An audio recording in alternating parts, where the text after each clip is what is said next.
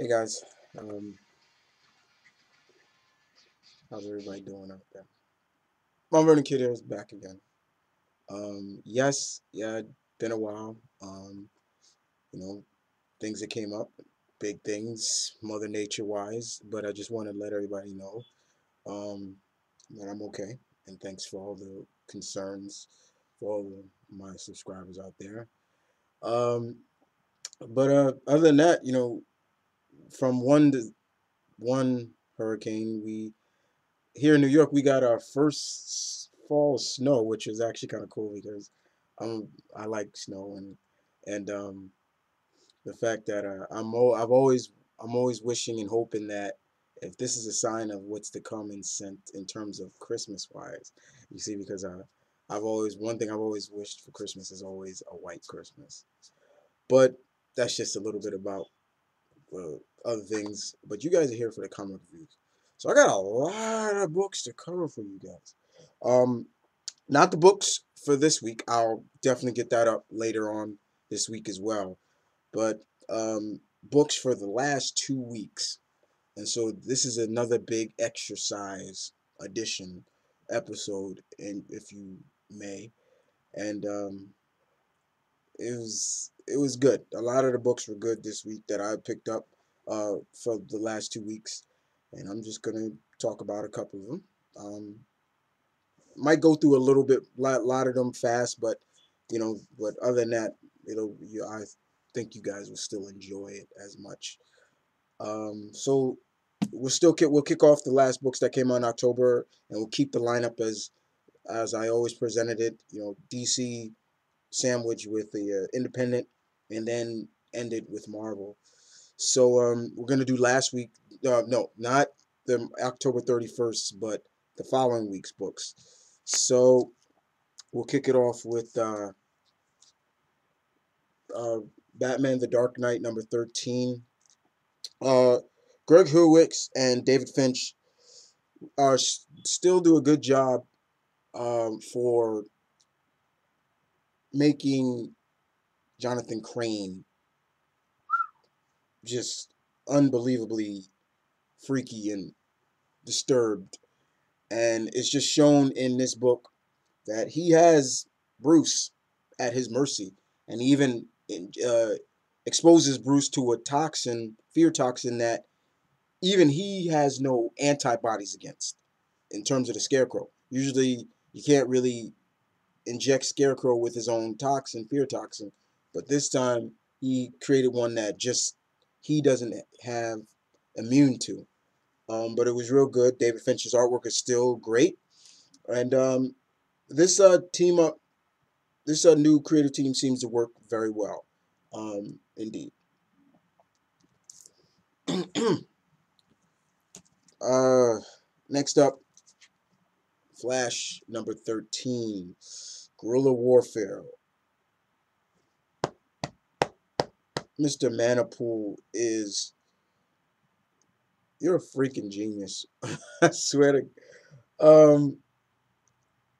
you talk about putting all of almost every villain in the sense of Flash's rogues together in one book.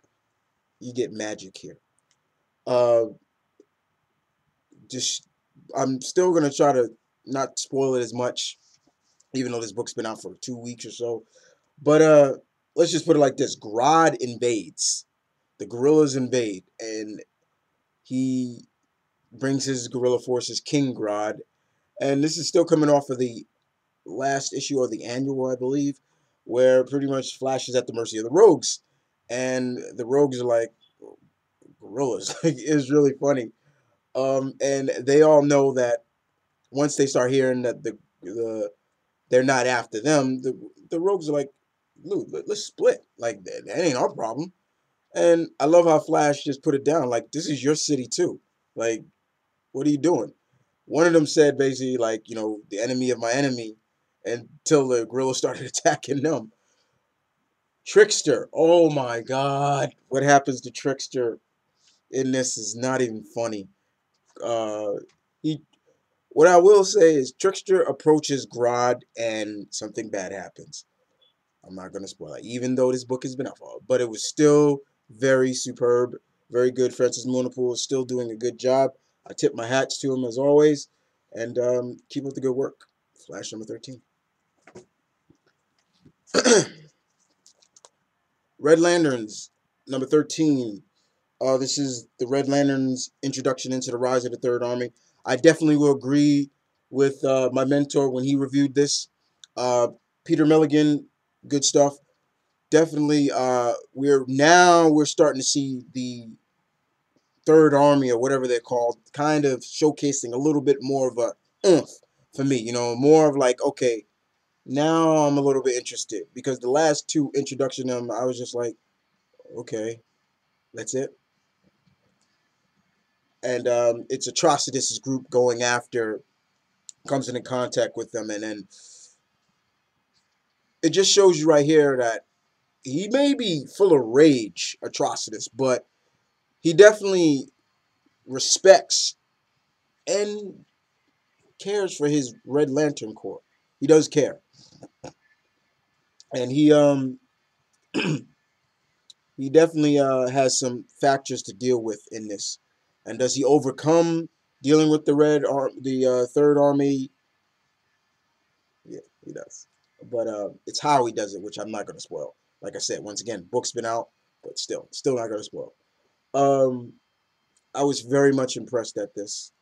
I was glad to see that Rancor, the Earthling Red Lantern, is still around and about, and he held his own pretty well. Belize held her own, um, but one member of the Red Lantern Corps didn't. I won't spoil who that was. All right. Oops. I'll get that later. Um, Superman number 13.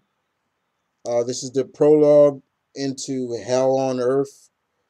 This is what we've been seeing in the past um, DC books. Uh, Basically, the concept is we see Superman actually working out. Yeah, he's working out on a machine that is pushing his strength to the limits. In a sense, it's like he's bench pressing. This machine is giving the impression he's benching the Earth times a trillion, and and it's so cool is the fact that he actually perspires a little bit. So it's like, wow, Superman actually sweating. And he really gets a kick out of it. He's like, things like that. Um, there's also some setbacks with the Daily Planet. Um, Perry White and Lois Lane. They're like, Clark, you're the Superman guy. You're supposed to. And Clark is really like, yo, I'm not his stalker. Like literally, I'm not his stalker. And there's some other things I want to do, Perry. And they're like, no, you're the Superman guy. You report on him. And this Clark really kind of puts his foot down and is like, look, I'm not.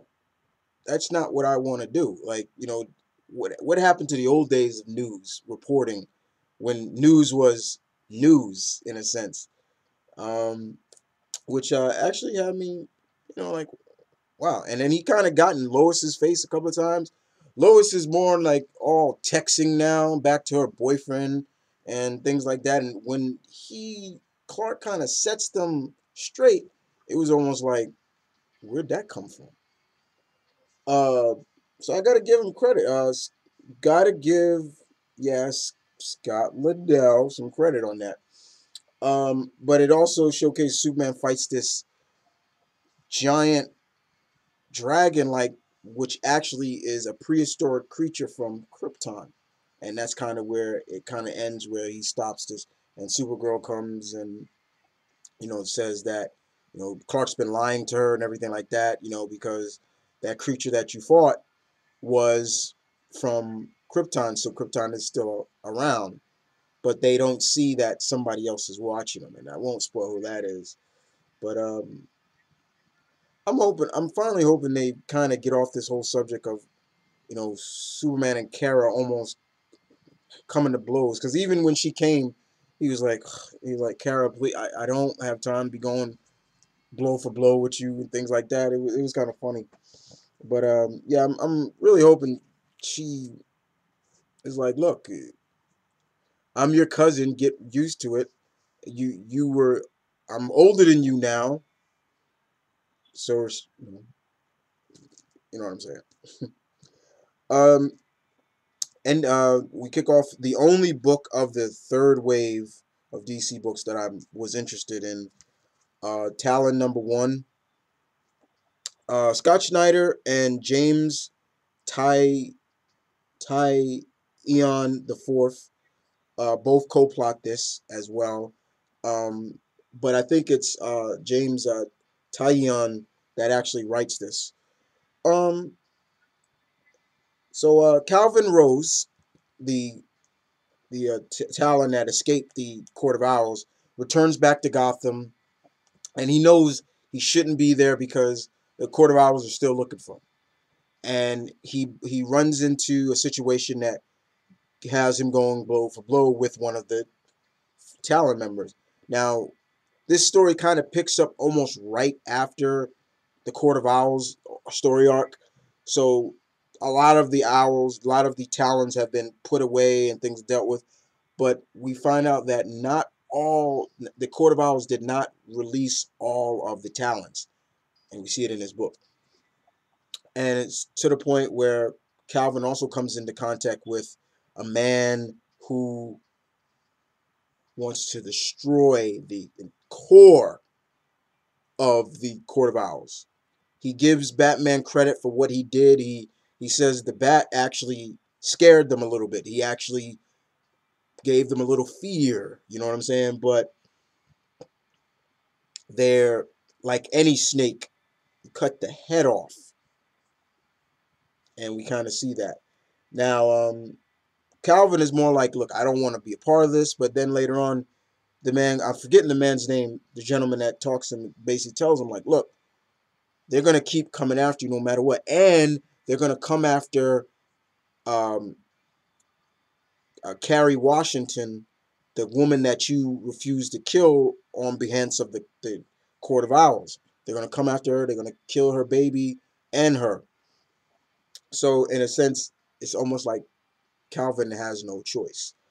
We finally see him put on the look that you see here at the end, and he's just basically like, "Let's get to work." Um, Talon's been really good. You can still see Snyder is all over that book, and that's what's up. You know what I'm saying? All right. Teen Titans #13. The bloody or oops, dropped my book. Sorry. um, sorry about that, guys. The bloody origin of Wonder Girl. No, it wasn't. It wasn't bloody at all. But here's the new 52 origin of Wonder Girl, Cassie Sandsmore. There are still some elements of her mom being an archaeologist and everything like that. They still keep that. Um, it just shows off where the armor came from that she wears and who it could have ties to in terms of Trigon. I was like, whoa, okay, I'm a little interested in this. And Cassie's just telling Tim and Superboy her origin, which wasn't that bad. Um, it's just that that's false advertising right there because it wasn't bloody at all. That's pretty much it. Okay, so those are all the DC books that came out the last week. Um, we move on to Dynamite. I got 2 Dynamite books to cover for you. Bless you. Um, First and foremost, we'll kick it off with Lord of the Jungle #8. Yeah, Tarzan, baby. This seems to be the final part of the Concrete Jungle story arc that's been going on, where Tarzan is in 18th century Baltimore. He's got a job. He works construction. He's just trying to be closer to Jane, even though he knows he can't have her because Jane is to marry Clayton, who, however, there was a mobster known as our Car Can Can Can Canlar, who basically was the former fiance of Jane Porter, and he just really tried to nearly abused uh, Jane. I'm not talking physical, like slapping her around, thing like that, but he would, just totally disrespect her, grab her around, you go where I go, you do this, woman, and things like that. And Tarzan set him straight after that. However, he was like, this ain't over, ape man. So what he does is kidnap Jane and her father to lure Tarzan out to deal with him. However, the Lord of the Jungle is up to the task at hand, and as always, Tarzan makes these mobsters look like cannon fodder. Okay, and it's to the point where Tarzan has Canlar at his mercy, and he says basically, in the jungle, there is no mercy. It's kill or be killed. But here, I'll show mercy. But if you ever come after Jane or her father or anybody else again, I will kill you. And pretty much Tarzan just set him straight. Like, yeah, I will kill you. Um, but it kind of ends on a sour note because Tarzan leaves to go back to Africa. He's like, I'm time to return back to the jungle. Um, it's kind of sad because Tarzan and Jane, they're a famous fictional literary couple. We all know about Tarzan and Jane. The educated, sophisticated, civil woman fall in love with a man who was raised by apes in the jungles of Africa, and they're not together. Where Tarzan basically says to Clayton, like, good luck with Jane and everything like that. You're a lucky man. And when he's walking away from the train station, he throws away a manuscript paper that when he misses the trash can. So Clayton picks it up and reads it, and it says basically what we all been knowing is that Tarzan here is the true Lord of Greystone.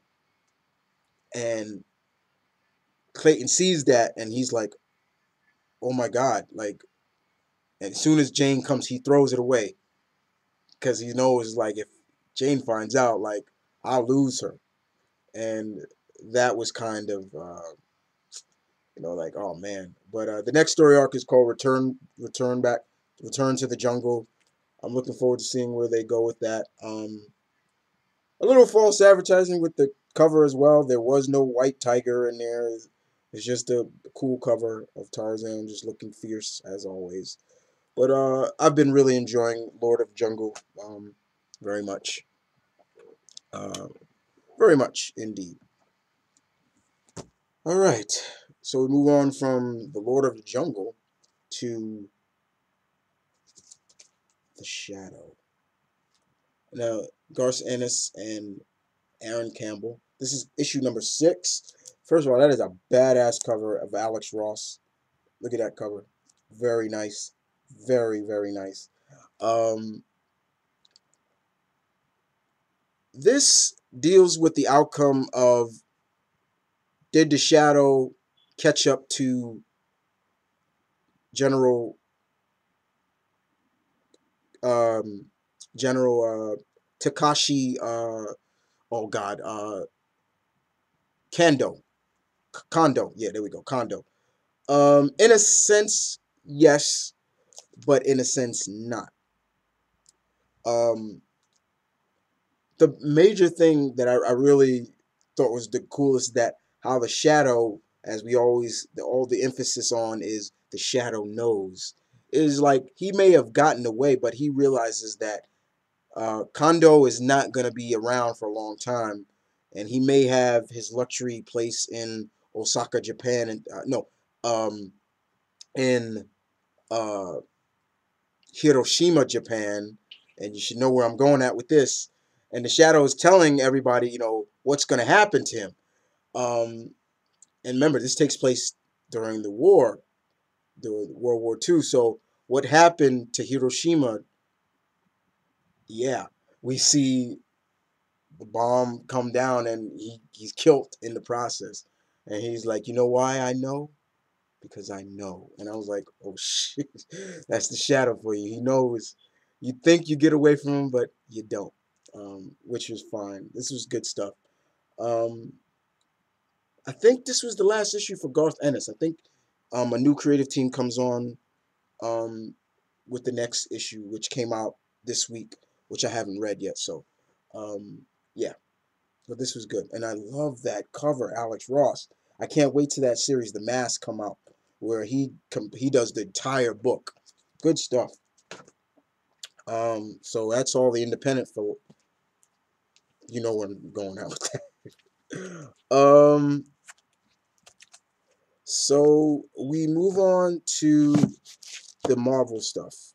So we'll kick it off with the world's greatest superhero, The Amazing Spider-Man number 696. Dan Slott, Gage, and Camutico is on this. It's basically the confrontation between the two Hobgoblins, in a sense, the original and the new one, and it was fun. Peter is at the mercy of the Kingpin and the Hand and everybody like that because they still have that device that's really messing with putting his spider sense in overdrive, and he can't really stand. He can barely stand. Um, and it was okay. This issue was okay. It wasn't that good. Yeah, shocker, right? It wasn't that good. I totally have to agree. Um, but it seemed to put more emphasis on the confrontation between these two and less on Spidey in a sense. Um, and that's pretty much all I got to say about it. It wasn't bad. It was just I was okay. Um, yeah, okay. So I finally caught up, guys, on a book that you probably have not seen on my reviews in a while, and I apologize. Just sometimes you after I've caught up, I forget to post it or something like that, but. Astonishing X-Men number 55. Margaret Liu still excellent job on the book. I like that cover. You got a gun and a clip. You got the X-Men like in a clip. The X-Men are in Madripoor, and the woman that has pretty much is literally blackmailing them to do what she tells them to, or she'll use the device she planted to kill them. In a sense, we saw it happen with Wolverine. The woman is the sister of Karma, and she wants them to take over Madripoor. The leader of Madripoor is a woman known as Tiger. And of course, Wolverine knows her, and Wolverine goes to Madripoor back in his old patch identity. You remember his patch identity where he once wore the eye patch because he lost his eye and it was still healing from it. And I love how she was like, Logan, why are you wearing that? Everybody knows who you are. And he's like, I like it. I like dressing up. It was funny. Um, we got a situation that Iceman may be dead. Yeah, right. Killing off Bobby is a big mistake. But we also see, I love how when the X-Men are dealing with some of the people on Madripoor, most of them are fighting hand-to-hand combat, except for North Star. And he was all like, oh my God, that was tough. And I love how Karma said, you rely too much on your mutant abilities. And I love that. I love that they actually mentioned that. She's like, you rely on it too much. It's almost like you don't have any skills without your powers. So basically, almost she was literally saying, you're nothing without your powers. You're a speedster, and that's it. And I was like, Maybe. You know, while everybody, Gambit, Karma, Death Bird, and all of them, they are dealing with these guys hand to hand style and everything like that. You got North Star, like, oh my God, that was tough, but it was still good. Margaret Liu is still doing a very good job on this. She has taken over this book really when it needed to be, when they would had different writers come along, because I kind of dropped Astonishing X-Men, but when I heard Margaret Liu is coming back, was gonna do it, I picked it up, started picking back up around 40 something ish. But yeah, I'm caught up again on Astonishing X-Men. Good stuff. Okay, move on to still continuing Bendis's final run on the Avengers. Avengers End Times. This is issue number 32 before they relaunch with the next volume of Avengers. Bendis, Matthew, and Brendan Peterson is the artist on this. Good stuff. The team is in the microzone because they got a distress call from somebody who used an old school Avengers uh, tracker device. Basically, Bendis doesn't give us the full team, gives us the founding members actually, except for Hulk. He's not in this. So we got, and well, I won't say Cap because Cap's not. You know where I'm going. He didn't come into issue number 4 Avengers, but he's not. Never mind. Getting geeked out. The point is, it's Cap, Thor, Hank Pym, Tony. They go into the microzone to figure out who sent this call. When they get there, they find out who it is. And who is it? It's somebody I was talking about last time I reviewed with the last issue, who I thinking on. And you know what, people? I was right. Janet Van Dyne is alive and well. She did not die during the Secret Invasion. And she even says it. You guys thought I died? She didn't die. And it's kind of explained how she survived. But I'm not gonna take a gift horse in the mouth. It's good to see Janet alive and well. Um, I like the Wasp. I'm sorry guys. I'm a fan of the Wasp, and I do glad to see that.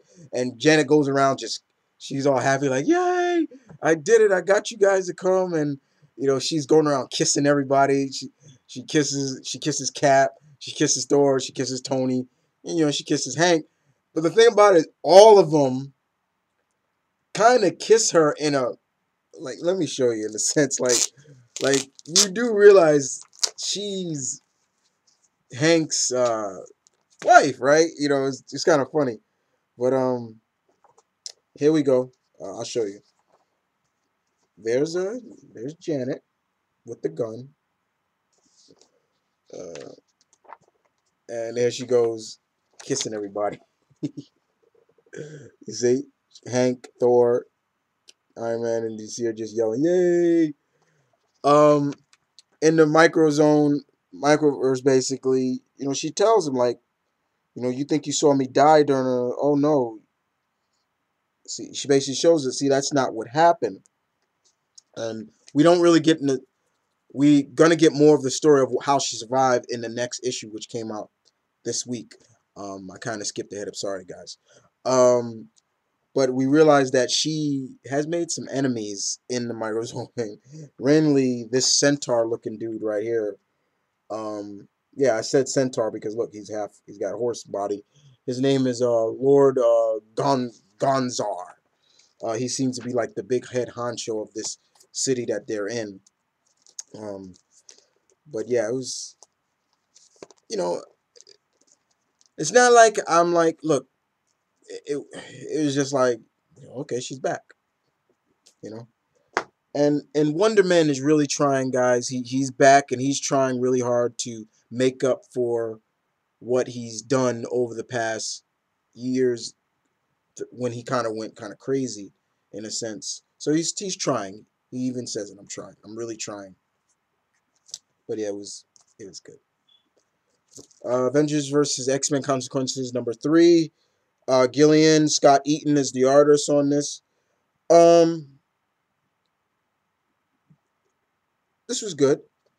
The best thing, the best part of this book to me was the confrontation between Kitty and Emma, and woo, yeah, it got really good. Emma, the bitch, and Kitty, I wouldn't say she was gloating, but she really set Emma straight. And I love that line that she uses where she basically says, we're not so different, you and I, Emma. We both stood kind of by our men in terms of Colossus and Cyclops. The only difference is, I knew when to walk away. And I was like, ooh, take that, Emma. It's like, yeah, take that. You know, Cyclops in this is still in the prison, and I don't know what to think of this. I really don't. What is he? Is he trying to be a martyr, or is he? Or it's just really hard for me to think and like that. Um, yeah, it was just really weird in a sense. Um, and of course, you have Cyclops talking to Magneto in the prison, and Cyclops, you want us to break you out, everything. No, don't do that. Magik comes to Storm and says, "Go find my brother," and things like that. And it gets crazy. And you also see Hope trying to lead a normal life. She's going to high school. She's doing this, but it's not really working out for her. Yeah, it was cool. All right. Captain America 19, the final issue of Captain America. However, final issue for Mr. Ed Brubaker. First of all, it was good to see Eppington come back to do the artwork with, Brubaker for his last piece. Basically, the story is Cap is talking with another man who donned the costume, but during the 50s. And he's really injured. He's in an undisclosed Shield hospital. Cap's telling the story about how, everything like this, what it means to be Captain America, no matter, how much he was scared to do it. Got really depth into what Steve is all about. Everybody thinks he's just, but it actually showcases Steve being that he had fears as well, even when he became the super soldier as he is. But it was really good. A very good, solid way to end Brubaker's long, very strong run of Cap. And now I'm going to talk a little bit to Mr. Brubaker. And I know he's not watching, but Mr. Brubaker, I want you to realize this, sir, is that you did a good job on this book with this character. I saw the love for Cap when in your writing. And though it is very sad for me to see you leave this book and go on to do more independent stuff, I will continue to follow wherever your work takes us as fans, me as a fan. There will probably never be anyone, in a sense, that will probably come as close to what you did and what you captured for Steve Rogers. Though I am looking forward to Hickman's run when the next volume of Cap comes out, but you will always stand the test of time, the best Captain America writer ever.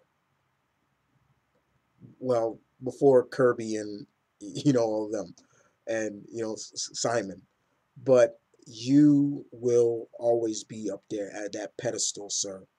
And I want to tip my hat to you and show my love and respect for you for what you did with Steve Rogers, Captain America.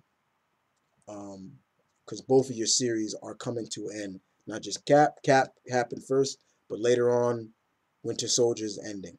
You really know how to write super spy espionage very well. You blend Cap into that world along with everybody else so well. That's why I've always said, do you play games like Metal Gear Solid and watch all these great, spy dramas because you are just a master at it. You will always be one of my favorite writers, and I'm gonna miss you, sir, on this book. So once again, Mr. Brubaker, I tip my hat to you. Much love and respect. Keep up the good work wherever you go. God bless you. And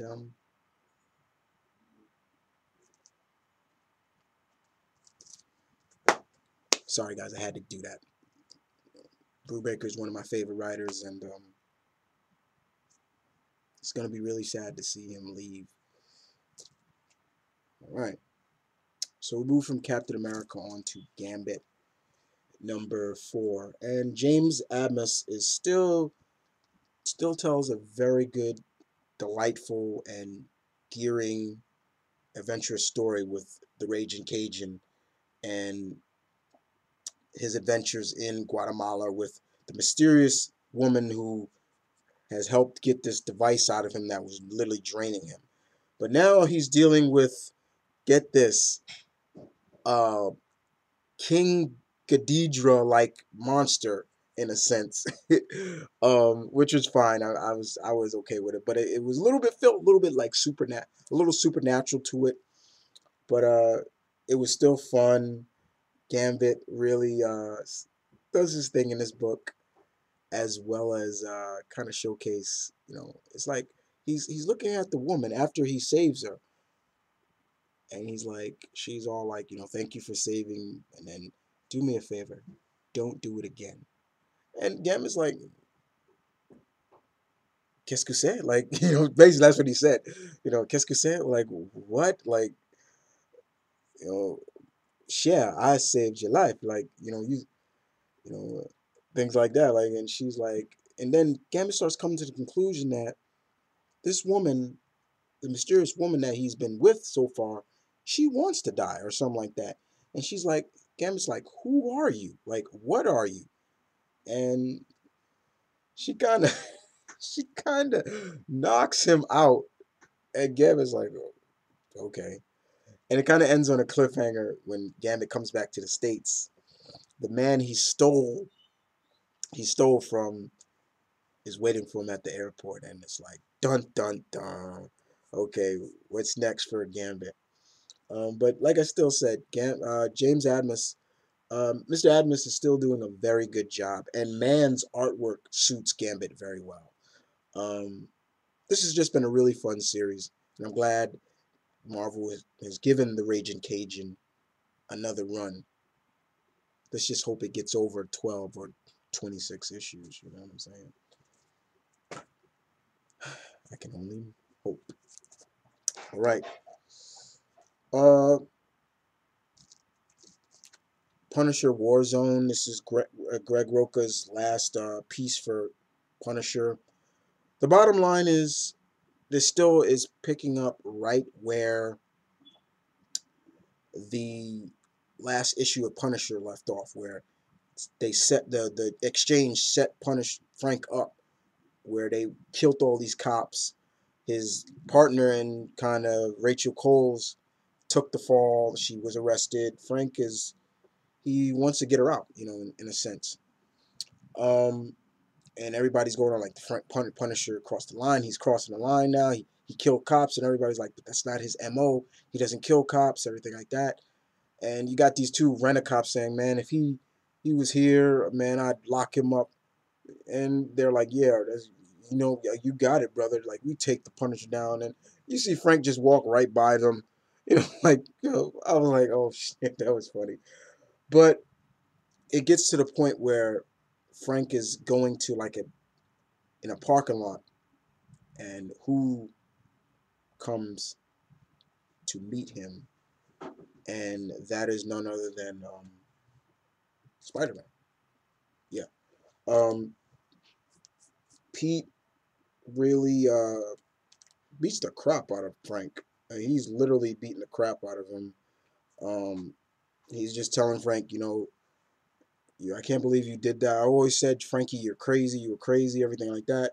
But I always thought you had a little bit of love for the police, like you were kind of buddy buddy with the cops, like you crossing the line, everything like that. And Peter really starts getting into it, Frank, and Frank is truly outmatched. Peter's like, I'm faster than you, I'm stronger than you. Basically, Peter's more upset the fact that Frank used his web shooters, to cause a lot of this stuff, and you use creations of mine to do this stuff, and Peter's just really upset. He's mad, and uh, I love the line where Peter actually says to Frank, "I don't get you. Like, you think you're the only one who lost someone that you care about?" And Peter like literally says, "Get in line. Get in line." And it's almost like literally Peter was saying, like, you don't see me going out killing people and things like that. And unfortunately, Punisher is always kind of prepared, but still, I don't see how he was able to catch Spidey off guard like he did. It's kind of weird for me to watch that. His spider sense should have went off, but it didn't. Anyway, Frank is still like, I don't want to hurt you and everything like that, because deep down, Frank does like Spider Man. He does. He actually has respect for Spider Man, but he takes Peter's web shooter again, and when Peter wakes up, he's like, "Oh, not again." So that's when we pick up why it's the Punisher and the Avengers. And Peter comes to the Avengers mansion, and you got Thor, Cap, Wolverine, Black Widow, and Tony basically there. And he comes in, and they're like, "Who calls the distress call?" And Spidey comes, like, "I did." Throws the paper down. We got to deal with this.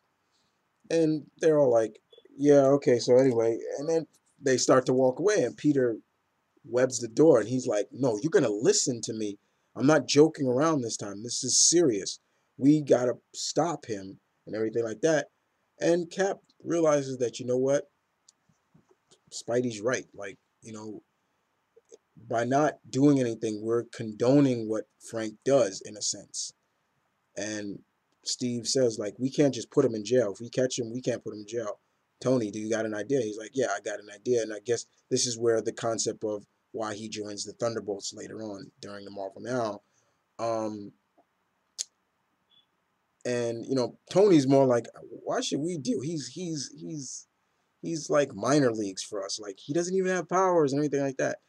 And it was like, you wanted to slap Tony, but when he said that, Thor was really intrigued by the Punisher. He's like, like I never knew too much about this man. Tell me more.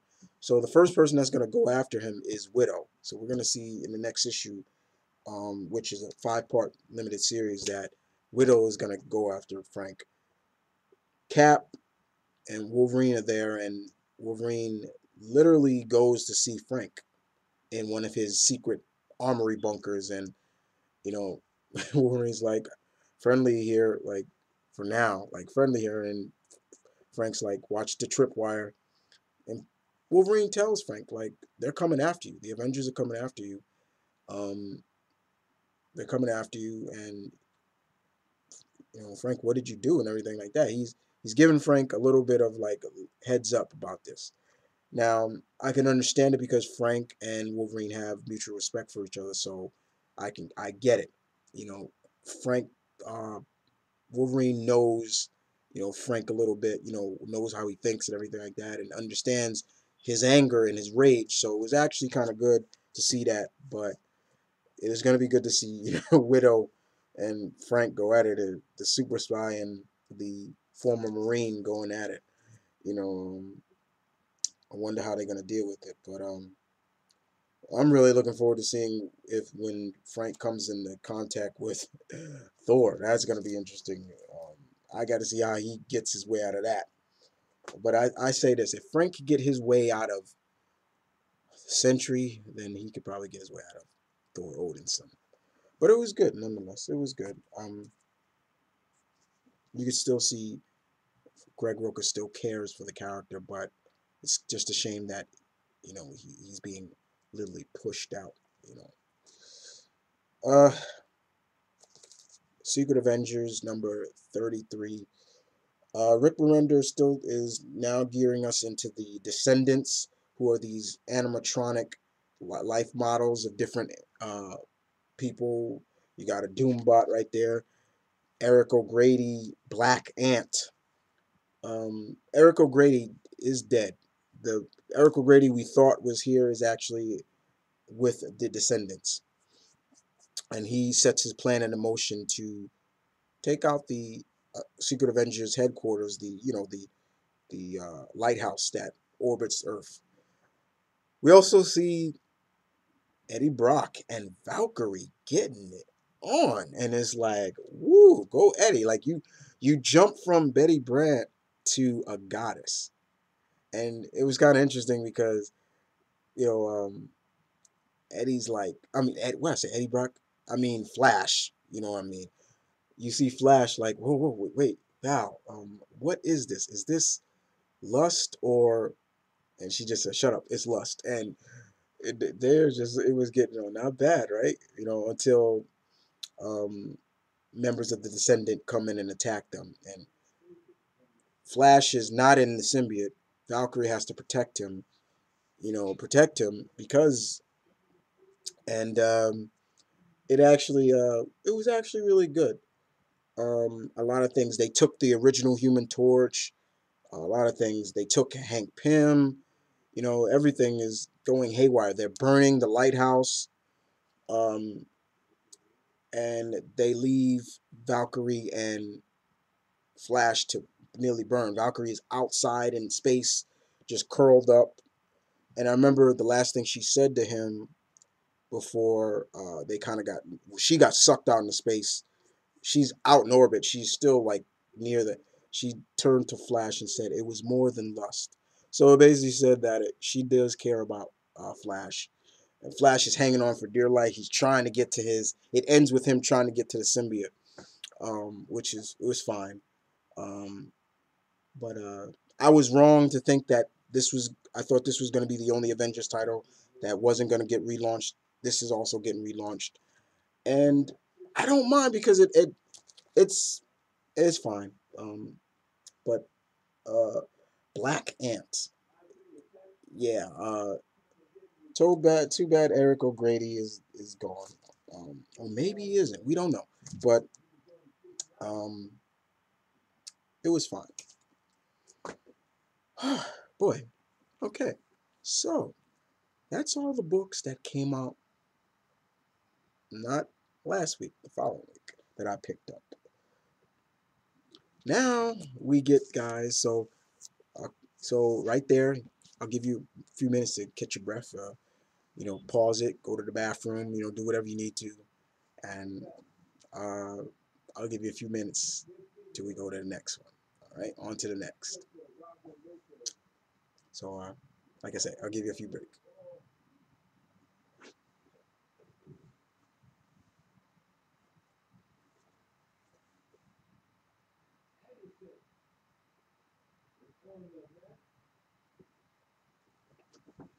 Okay,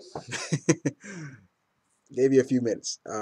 So, on to the books that came out for October 31st. And uh,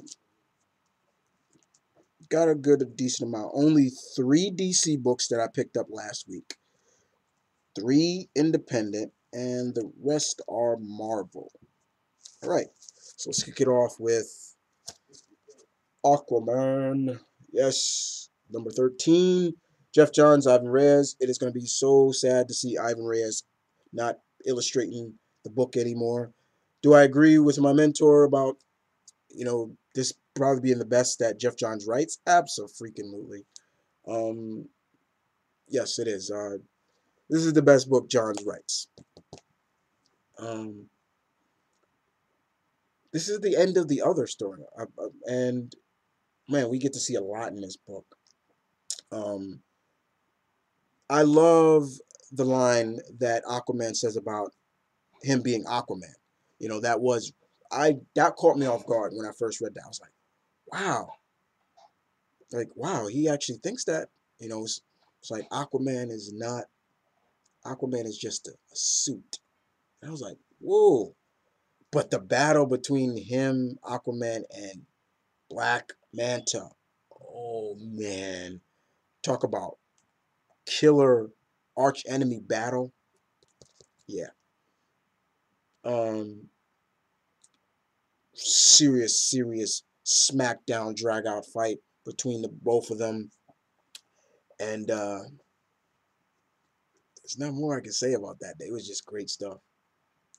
Um, very good indeed. I did like the ending also with the prisoner of war. I thought his little they gave him like a little spotlight, and I thought that was really good too. Um, yes, indeed. Aquaman number 13. Good stuff.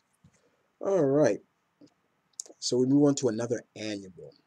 And that annual is none other than the Batgirl annual number 1. The Bat, the Cat, and the Owl. Miss Gail Simone.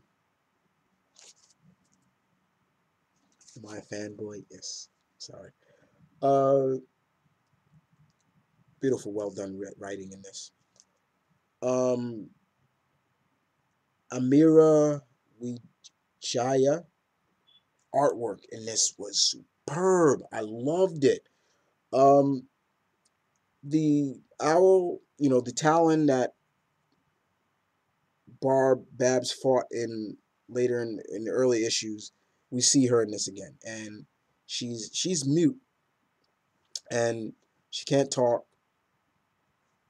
and we see her in the prison, and she's just like she's up on like she's almost like a owl, like she stands up on a roost. I remember the guard was like, Commissioner, she's up there, and she's just like, Commissioner's trying to get some word out of her, and he brings her like papers and crowns to talk to her, which is fine. She is ruthless though.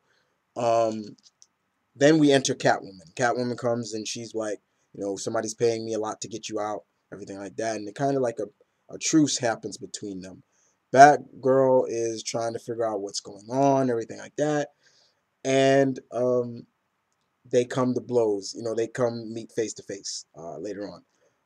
Um, we find out that the Court of Owls are still alive and well. They're just licking their wounds in a sense, and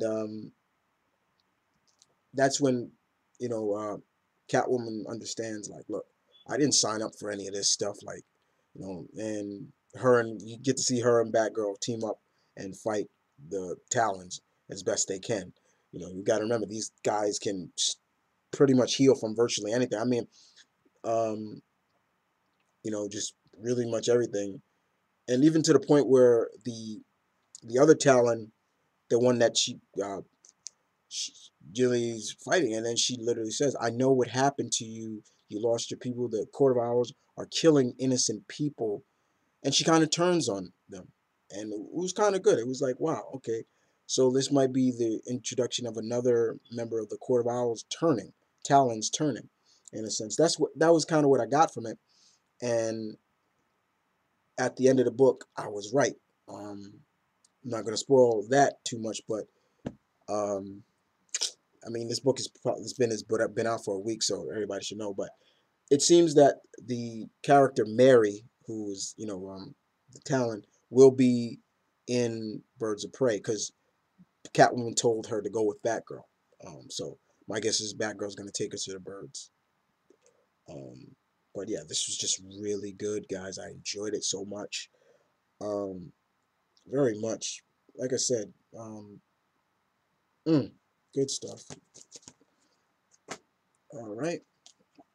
Um, Masters of the Universe, the origin of Skeletor. Joshua Hale Fla, Flav, Flavok. I'm probably butchering that name. I apologize.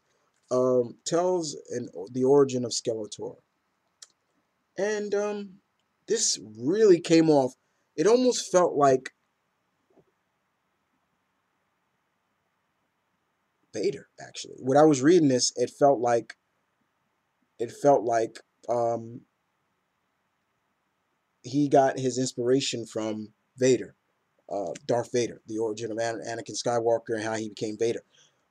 We see in this book that Caldor, before he was called Skeletor, is actually the brother of King Randor, He-Man's father.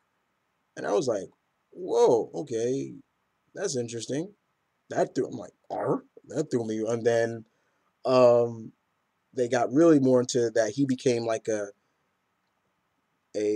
once again like a of Hordak. Basically, he became like the chosen one for Hordak, and it gets really like right from the get go. You see Caldor and his face is melting off and things like that. Is like, and finally later, and he always through almost all the book, when he's telling his origin, you just see him looking for Randor, like where's Randor, where's Randor, and when he finally comes in contact with Randor, he's telling him about this and everything like that, and Randor's like, I need you by my side, brother, to help me rule Eternia, and he's like, no, it was supposed to be me ruling, and it's kind of a little bit of brotherly spat, and then he's just like, I'm sorry, brother, and he stabs King Randor. Doesn't kill him, but he stabs him, and he's like, I need your blood. And pretty much that's where he goes back to Hordak, and this ritual goes under, and then he's like, rise, my apprentice, rise, Skeletor. And I'm like, oh my God, this is Darth Vader. I was like, yo, this is Darth Vader, but it was still good. A nice touch, nice touch. I'll give Mr. Filovok out of five, I give it a four. 4 out of 5. Not bad. Skeletor is a childhood memory of mine, and they never really went in depth with his origin like they did, but little little creepy, very creepy. But saw a lot of Darth Vader in this book. Okay, so move on to Independent, and we'll kick it off with Green Hornet number 30. Um, Reeling from the last issue, we saw the mayor of Century City just his first day in office, he just gets gunned down, shot right there, and it's dead. And Hornet and the gang are trying to figure out how that happened, who did it, everything like that. But also, this book also focuses on the what happened between Mulan and Brit. They embraced each other. It was good. It was a well drawn scene. You could just really feel the love of them making love. And it was just like, man, that was really good. But now Mulan is like, it was a mistake. It shouldn't have happened. And I'm like, oh, don't do that. Don't do that. And it was almost like she was gonna leave. And then Brit is telling her, like, don't leave. Like, you know, if not for me, stay for the city. And she's like, okay, I'll stay. But that's pretty much the gist of it. They're still trying to figure out who killed the mayor. Uh, his status quo, Hornet's status quo in Century City is no longer public enemy number one. Um, he's working now. The cops are like really working with them. Like they're like, yeah, we interrogate this guy. He's like, we need you to come in and help interrogate this guy. He's like, whoa, like, wow, this is impressive. But we do get to see the international criminal lord that's kind of setting everything in motion, and he looks kind of creepy, definitely. But yeah, Green Hornet number 30, good stuff. Still good, still very good. Dynamite still killing it. Uh, I keep saying, guys, if you are not on Dynamite, get on something for Dynamite. I don't care what it is. I guarantee you will enjoy it. So we give you a double feature, guys, of the Turtles for IDW. So first off, we'll kick it off with Ninja Turtles number 15. Oh boy. Um, I watched my mentor's review on this, I definitely have to agree with him. I think it's Waltz who or whoever the artist is. Yeah, I think it's time for a new regular artist because um it is kind of getting a little sloppy. I see a lot of choppiness and just a lot of things like okay, but the gist of this book is we get another reimagining of a classic character, and I don't want to spoil who that is, but let's just say, ooh, was it good? And did he come off menacing? Yes. Did he come off fierce? Yes. Is it a he? Yes, like I said, but I don't want to spoil who that is. Man, it just left you like really hoping for just you're rooting for the turtles, like go, go, go, go Leo, go Raph, go Donnie, go Mikey, don't let, but it was good stuff. Very good indeed. Don't want to spoil who that is. Once again, like I said, the book's been out for a week by now, but still, don't want to spoil it. And just like how my mentor said, this was only for you if you're a true hardcore Turtles fan like moi. Um, the Turtles annual. As you can see, look how thick that is. Like you can see, look at the side. Usually, a book never comes out that much in when you put it in the plastic. This definitely did feel like a graphic novel. But the thing, what also is great about it is this is written and drawn by Kevin Eastman. So we got the classic look for the Turtles, black and white, back from the '80s look. I love the fact that Kevin does give Peter Lard credit, shows him some love in the beginning of the book. Good stuff. Um, so we got all the factions, ninja factions. We got the Foot, we got the Savant, Purple Dragons, the Turtles. Everybody are involved in this over what? A briefcase. What's in that briefcase? Still not gonna spoil it. But kind of Mike, Raph, and Casey get thrown into it in a sense, but this was really good, and it took me a while to read this. I think it took me a good detail wise, it took me a good 2 hours to read this. Like it's that thick, and like I said, the price tag on this is $8.99, $9, and so this is only for the hardcore fans of the Turtles.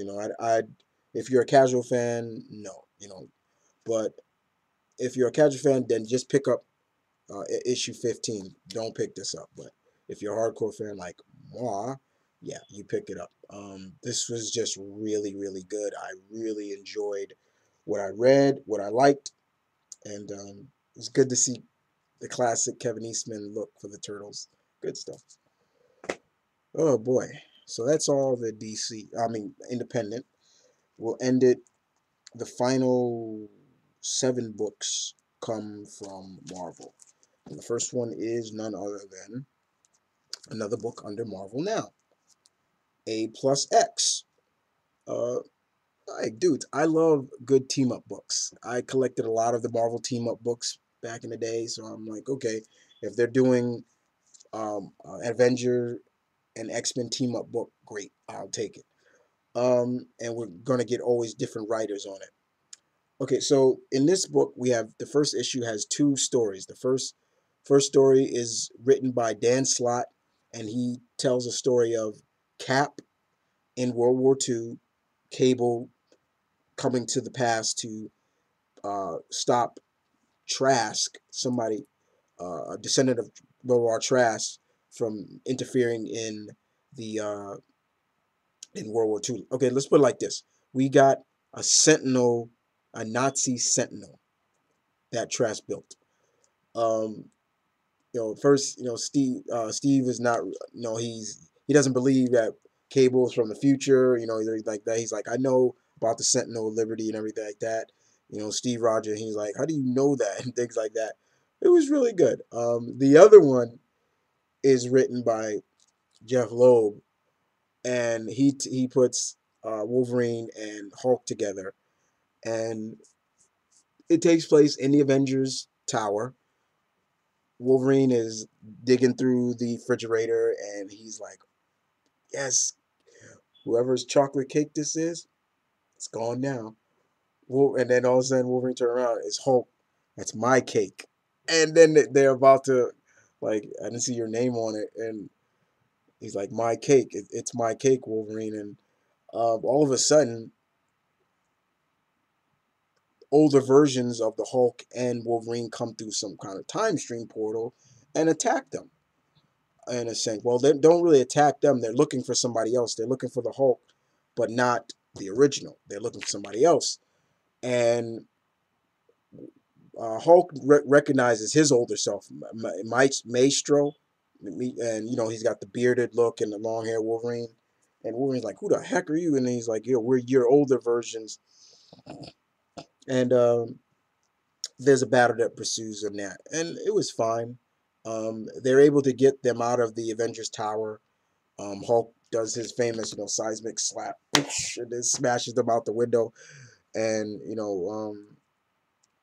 when they teleport back, and we see them back in their future time, and we see who they commanded them to do this task. The president. The president, or we think, is none other than, from what it looks like, the Red Hulk. And it says the Red Hulk must die. And I'm like, okay, so they're gonna pick up sometime in the future with that story, because that was, now I'm a little bit interested in seeing what they're gonna do. But for the first issue of A plus X, it was actually fun. I did enjoy it. Just a fun team up book, which we all like team ups. And finally, it's a team up book. It's not them fighting each other, which I think Marvel needs to stop doing now. Is stop having hero versus hero. Okay, let's get back to old school hero versus villains. Okay, if you're gonna do hero versus hero, then it's always done with respect, in terms of misunderstanding. They join forces, end it on a good note. They don't hate each other, in a sense. So yeah, A plus X. I know they could have came up. I think they could have came up with a better name, but I would have taken Avengers X-Men team ups. That would have been cool. But I think the next issue deals with Spider-Man and Beast teaming up. I got plenty of books where they teamed up. Good stuff.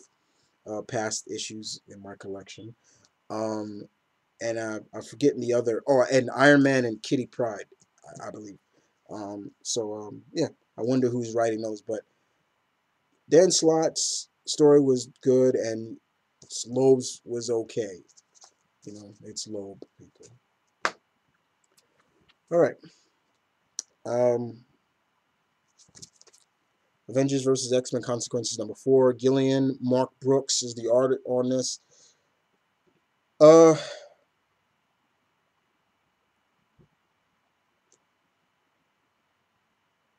this was good. But once again, still confused with Cyclops. Some of the big key moments is Hope talking to Namor. Now, Namor seems to have gone back to his old school look with the green, uh, his basically half naked look. His green speedo looks again. Um, and he's talking to Hope, and she's talking about how this happened and everything like that, and you know um, she's looking for something when Utopia fell, everything like that. And she goes on to talk to Namor about, look, you attacked the country, you attacked Wakanda, like, and as you know, Wakanda is at war, like has waged war on Atlantis because of that. And so that's why I'm really looking forward to seeing how Panther and Namor are gonna be in the new Illuminati, or quote unquote the new Avengers book, because they're probably gonna have some blows. And I do like the fact that Panther is leading that team. But this was good. We also got to see where Colossus is, things like that, and Storm just really trying to talk to her friend. Storm and Colossus go way back. They go way back since 1975, with Giant Size X-Men #1. That's when they first met, and they've always been really good. And Colossus is really like in almost like literally solitary confinement. Does he have the Juggernaut powers? Doesn't look like he has, and I don't think he does. Thank you. Um, and he just is really like I don't care, almost like I don't care anymore. He even says to Storm, "I want you to do so. If you see my sister again," he says something. I was like, never in a million years would I ever thought hearing those words come out of Colossus's mouth. Not gonna spoil what he says to her. And then of course there's a confrontation between um, Magneto and Storm. Um, but it was good, and of course the ending, of course, where once again, you know, uh, Magneto tells Axis Cyclops, do you want me to break you out? But this time he's like, yeah. And it's like, villain it is. And I'm like, what the hell? It's just weird. Um, Kelly Sue DeConnick, of course. Um, Captain Marvel #6. Yeah, the two Marvels on the cover. We're still dealing with the time travel stuff. This is the final issue. Once again, I've told Kelly Sue DeConnick, I tweeted her and I said, time travel. I've always said getting that out of the way was really kind of bold. It's bold to do that really quick because time travel has been done out of the woodwork. We all know that, and it's just how you deliver it. You deliver it, execute it. Um, Carol is with her mentor, her younger mentor, her younger self, her mentor, younger self. You know what I'm going at, and they're just watching almost the birth of Carol becoming Ms. Marvel, Captain Marvel, how she got her powers. And it's almost to the point where she is like, are you going to stop this or anything like that? It was kind of weird. It was like, yeah, are you going to stop this, Carol, and things like that. But it was fun. And of course, Spider Woman is in this book because Carol and her are good friends. And she pays a visit to her friend who's in a hospital, the older version of her mentor. She's in a hospital, and she's just like, well, she's always said if I'm away for a while, I'll feed her cat and everything like that, and check in on you and things like that. And she's all like, she'll be here, don't worry. But it was still good, very good indeed. Kelly Sue, still does a good job. Um, #6, almost four more to when they get to 10. But as always, I think we all have been saying, let's get more than 50 issues out of Carol, right? In my opinion. All right. Next up, uh, Ultimate Spider-Man. This is a point 16.1. I really wasn't gonna pick this up, but I was just like, you know what? Let me just get it anyway. Bendis Marquez. All right, now I want Polinick back, and I hear she's coming back since uh, uh, uh, the original artist is coming back soon. Um, Basically, this is a concept. The concept of this is simple. The ultimate version of Betty Brant, is basically wants to know who the new Spider-Man is. And she starts digging and digging and digging and digging and digging. And some of them, a lot of the other writers or reporters at the Daily Bugle are like, you know, did the death of Peter Parker not solve anything? You put that out there and you're endangering his family and everything like that. And at in a sense, you're looking at this because if this was 616 Betty, she would understand it. But this ultimate version of Betty is like she's so persistent and she's like, this and that. And it almost comes like, what are you thinking? Like, why are you doing this? And it really gets down and gritty. And I think she dies at the end of the book. I'm gonna spoil this, guys. I believe she is killed by none other than, yes, I'm gonna spoil it. If you don't want to be spoiled, leave now or mute it. She she goes back to her apartment and she's doing this and everything, and then all of a sudden a presence is behind her. We don't know who it is, but then it's almost like she's like, please, whatever you, just don't hurt me and everything, please.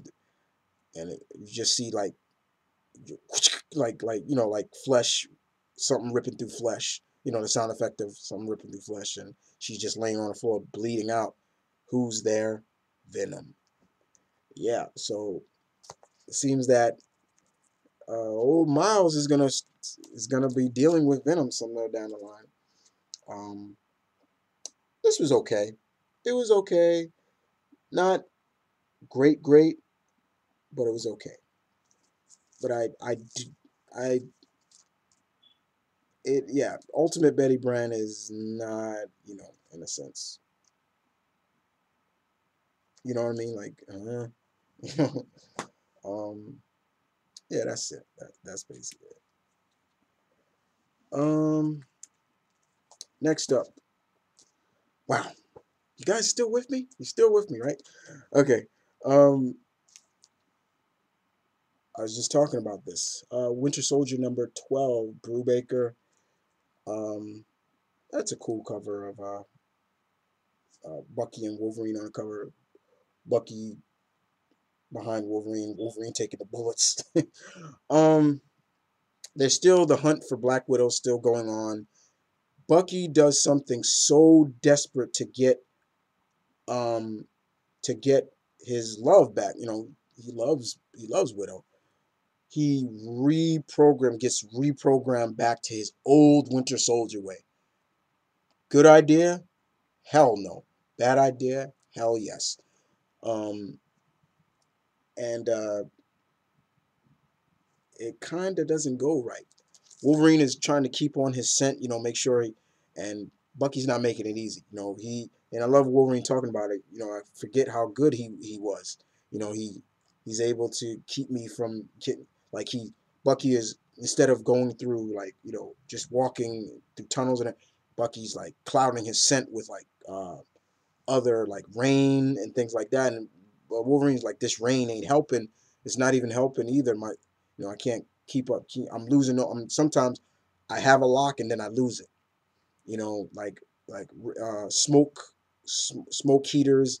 Bucky's traveling through that and blocking his scent, things like that. Just showing that he's good. Bucky's good, and he knows Wolverine, and he even says that when he gets Wolverine, he shoots Wolverine. And he's like, "Yeah, I know who you are," and everything like that. And now you got to remember, he's back to under his Winter Soldier programming that he was. And I love the line that Bucky uses. He's like, when you're programmed, people think that you're not there anymore. You're there. You're there. It's almost like he said. Basically, he said, you're just watching everything happen. The lights are on, but you can just only watch. You can't do anything about it. But it's mainly about, he felt that that was the only play he can use to find Widow. And Maria Hill and all of them are like, this was kind of not a good idea. Cap is not really, he's upset about it. So what happens is, they're like, okay, where would he go, and who would what would they want, who would be some of his targets, because he's back under Winter Soldier. Believe it or not, one of his targets is none other than the man without fear, Daredevil. Yeah. So he goes, Daredevil, you see Daredevil in his apartment, like, just exercising. All of a sudden, he hears Bucky coming. He's like, and, Bucky's trying to shoot at him. You're not gonna sneak up on Daredevil, but he's like, I know you. You're Natasha's man. Bucky Barnes, but you're dead. Like, remember, everybody still thinks he's dead, you know. But yeah, it's good. I'm wondering where that's gonna lead. Good stuff though. And speaking of good stuff, Wolverine and X-Men makes its introduction into the Marvel now. Brubaker, Bradshaw's artwork is now really, I'm accepting it more. Um, This is issue number 19, and not only are we seeing the Kitty looking for a new teacher, um, we also are we're looking for the uh, Wolverine and Rachel Hunt Summers Gray Summers are looking for the Hellfire Club for what they did to, you know, the that certain character that we thought died. Um, this was really funny. Just seeing all the characters just try to come in and offer their opportunity. Blade was the first, and he's like, you know, you hire me, I'll teach your students how to deal with vampires and stuff like that. And she's like, Kitty's like, next. But I love how Deathlock said, vampire accountings are getting more occurrence now. It's just as current as this and that, and even Heroes versus Heroes. And I was like, oh. I just thought that was funny. You got Deadpool coming next, Longshot next. You know, Puck and Sasquatch from Alpha Flight. We're Puck and Sasquatch, and we're Canadian and everything. I'm like, why'd you put that in there? Did you have to? What is so wrong with being Canadian? And that's nothing wrong with being Canadian. And I have a lot of Canadian subscribers that I love and respect. So what the hell? Like, but next, Doctor Nemesis. Next, Ghost Rider. Next, it. Deadpool comes back. I did next. What you got? Come on, please. Next. It was really. Then um, Firestar comes in, and I'm like, she should know all of them. Like, but she's like, I want to like Iceman next. I was like, oh, I knew that was coming. Um, Peter Spider-Man comes and he's like, I just got to see this. I heard it's true. Is it really true? He's kept filming everything. First, he had came, if I'm not mistaken, he was in this issue as as Peter Parker first. Then he came as Spider-Man, and he's like next until she finally chooses who we. It's good to see back. Um, I'm not gonna spoil who that is. Even though, once again, even though the book's been out for a while, I'm not gonna spoil it. But it was funny. It was really funny. Um, and just seeing what the kids of the Hellfire Club. Now it's to the point, guys, where you really have to be like, they're kids, but they are totally screwy. They are totally in leagues to handle the big boys because these kids, as my mentor said, are sons of bitches. These kids are just really making it very hard for the school. And there was something else I wanted to talk about. Oh, Husk. Yeah, Husk. Husk is Husk is losing it. Yeah, Paige is losing it. She really is having some problems. She's losing it. She's definitely losing it. You see her talking to Toad, and Toad is like, why'd they fire you? And I mean, she like, no, I quit. And they said they need me to do like, psychiatrical evaluation before I can be teach again. And you just literally see her. So look at me, Mordred. Do it, Mortimer. Do I look like I need help? She Now, as you all know, Paige's mutation is she can rip the, you know, excess skin off her, and underneath will be like a different substance, in a sense.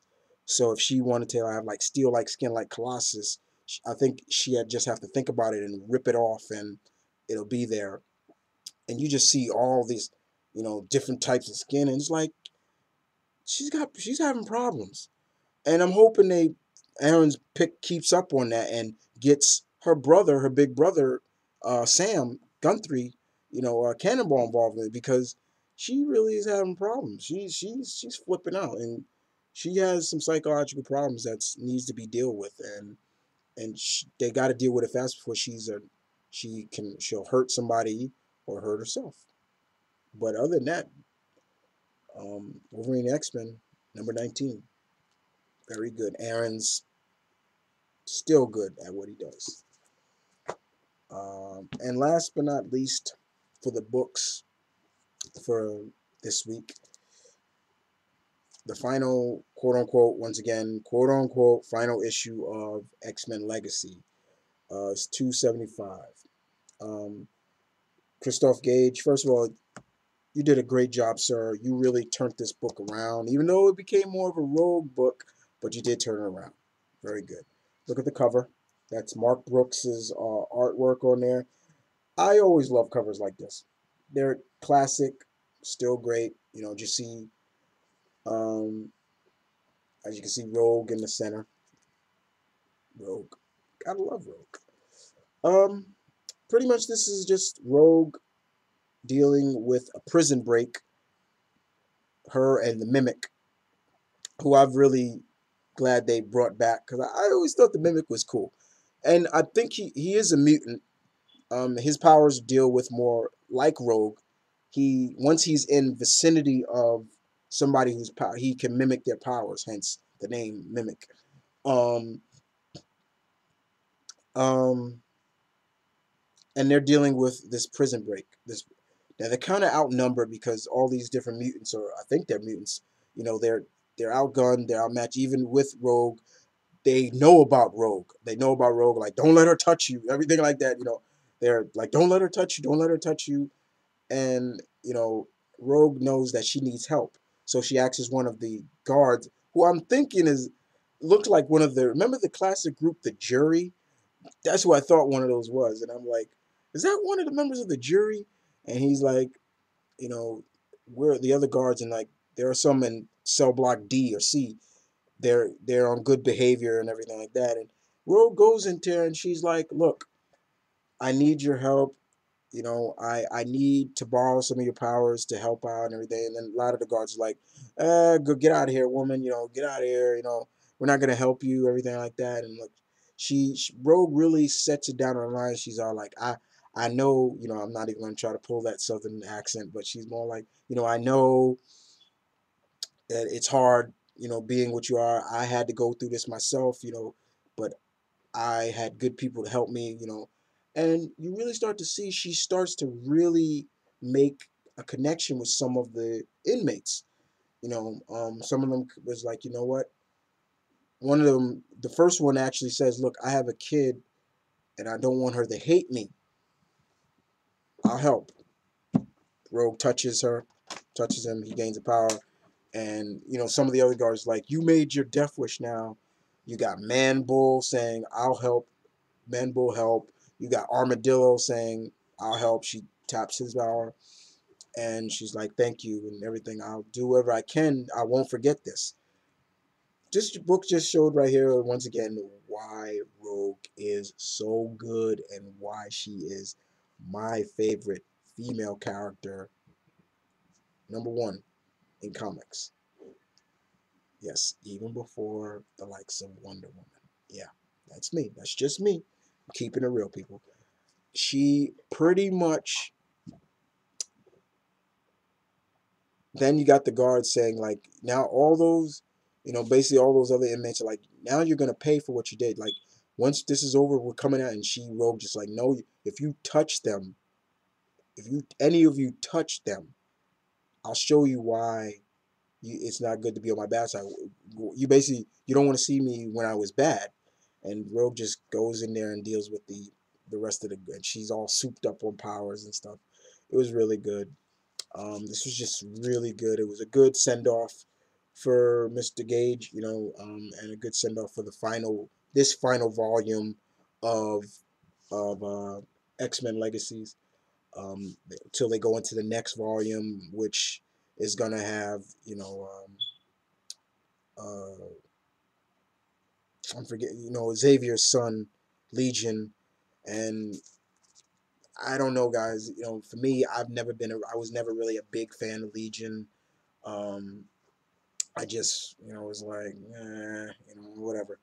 But for Christoph Gage, you did a good job. Very good.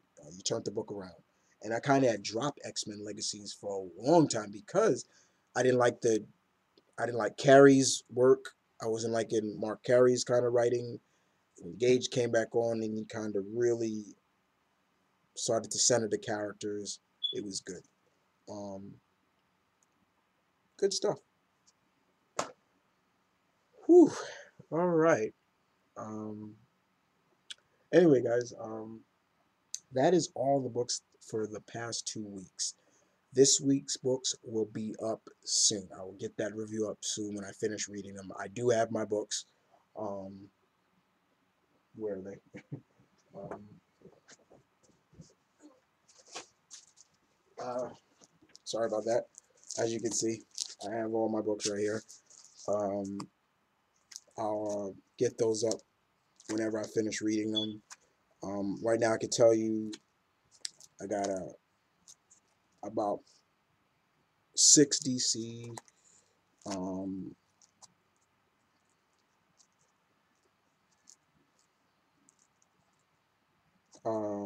six, about 7 Marvel and two independent, including yeah, Shadow Man. So I'll get this up. Um, I'll get these reviews up. I'll get this review up later on. But I just wanted to get the review for the past books that came out, guys, as always. And once again, thank you for all the get. Hope you're doing well, kid. I heard about Hurricane Sandy. I hope you're fine. Hope your family's fine. Thank you guys so much for that. I appreciate that very much. And I will see you guys on the next episode as well. Oh yeah, another thing before I go, once again, show some love to my mentor, um, for showing some love back as well. And more importantly, a lot of people probably been asking, where's Mr. Orpheus? We haven't seen him introduce you. He'll be back next week. Um, he'll be back next week. He's giving me a notice, and I don't mind that, but he said he'll be back next week, guys. But other than that, I went on long enough. Like I said, if you stayed around for an hour plus, thank you. But other than that, I will see you guys next time on the next episode. As I said before, the review for these books will be up soon, when I finish reading them.